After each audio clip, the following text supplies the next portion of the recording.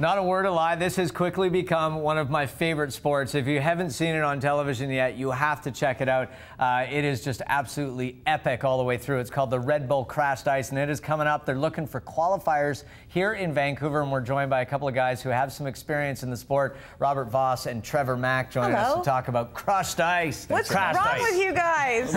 What made you guys do this? It looks just insane. Robert, how many years for you? This will be my 7th if I make it. And how did you get involved? How did you hear about it? Because 7 years ago, I mean, nobody had really heard about it.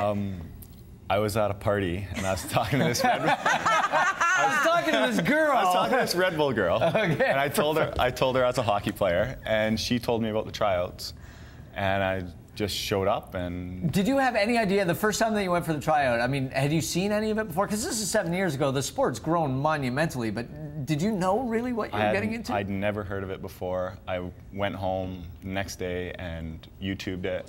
And you saw this, and you thought, well, that looks like a great idea. So for people that aren't familiar with the sport, maybe you guys can tell us how fast you go. How long is this track? Because, I mean, it's so fast on television. What is it really like? It looks fast on television, but then it's like twice as fast in real life. Like it's totally. So what speeds do you guys get up to? It's like 60 kilometers an hour. They clocked someone out in Valkenburg at 74. 74? You're kidding me. Okay, weekend. So Robert, you've done it 6 times. Hopefully this year will be 7. Trevor, last year was your first year. My first year, yeah. What's that experience like? Because not only is it about the course and how haywire it is, but the atmosphere that Red Bull brings around this whole event is unbelievable. Over 100,000 people watching. Yeah, it was. What's that like? Well, I'm from like this small town, and then like I qualified. Williams Lake, yeah. And then like I go there, and it's like 100,000 people, like cameras, TV, music, lights, and no pressure. Yeah. Is it? What's going on in your head when you're coming out of the gate, when you're actually doing it with that all around you? My first thought was like, don't fall, or else you're gonna like embarrass yourself. Don't fall, don't die. Trevor, how did that go? Did you not fall? How did it go for you last year? Luckily I didn't fall, but yeah. So. Now, Rob, we're looking, we'll just leave it there. We're looking at some footage when people do fall. I mean, my first thought is, oh my God, you could lose a finger or something worse. Darwinism, what kind of equipment are you wearing? Is it just hockey gear? Yeah, it protects you good enough. Like your fingers, they're in the. It's good enough. If your equipment falls, if your helmet falls off, you got to stop. Oh, absolutely, yeah. In terms of strategy, how integral is that hole shot at the beginning, like getting to the corner first? How big is that in this sport? That, if you watch all the races, like the guy who gets out first, he usually wins because he gets out of all the stuff that's going on, and everyone else is just fighting, like pushing each other. I was going to ask about contact and the rules around contact and things like that. Are the rules incidental contact? Incidental. But you can't grab a guy and pull him back. Yeah, and I do have this spastic right elbow. Sometimes it's Gordy. It happens. Yeah, it happens. Tell us about the qualifications, Trevor. The process that you went through last year and that people that are trying to qualify this year. What is it? Okay, well, last year they were doing commercials. I guess they were doing it all around Canada, and I saw the commercial and I was like, oh, hey, maybe I can qualify or something. Maybe they'll pick me. And then I was randomly picked. And then we went to UBC and I tried out.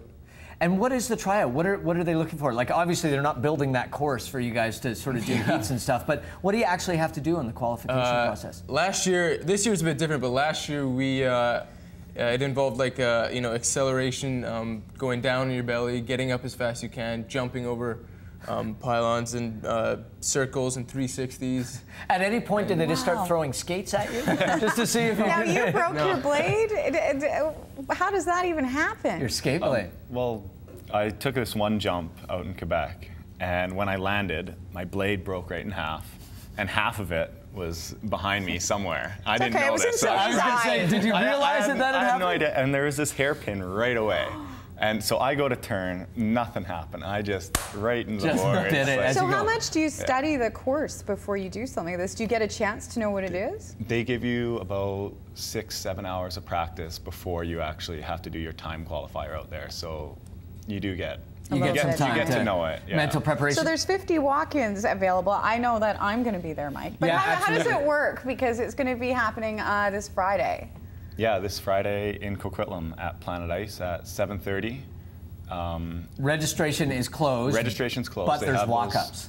yeah, they have those 200 people selected already, but yeah, the first 50 people to walk up, they get to try out as well. And any preparation stuff that you can tell people about if they're planning on it? Are you allowed to say how they're going to be testing you guys? He doesn't want to give it away. I know. I want to make it, okay? It's all about strategy. What they want you to drink is drink 5 beers really quickly before you go in there for the trial. No, they prefer Red Bull, duh. Fuck a Red Bull, there you go. You guys, thank you so much. Awesome, boys. Don't lose a finger. You can check it out. As we said, it is happening this Friday, February 10th at Planet Ice in Coquitlam. Once again, it's too late to register, but there's 50 chances to get in on a first-come, first-served basis. This is starting at 7:30. You can find out more on the website and go to the Red Bull website to watch more of the footage. It is absolutely Yeah, you can insane. see all the highlights and everything there. It's just absolutely crazy. And obviously, if the tryouts start at 7:30, you want to get there probably 7:30 the day before to make sure that you're one of the 50 qualifying. Thanks, guys. It'll be great. Guys, thank you. Thanks for having us. Best of luck this year. Thanks. I look forward to watching you guys compete. It's awesome. We're going to take a break.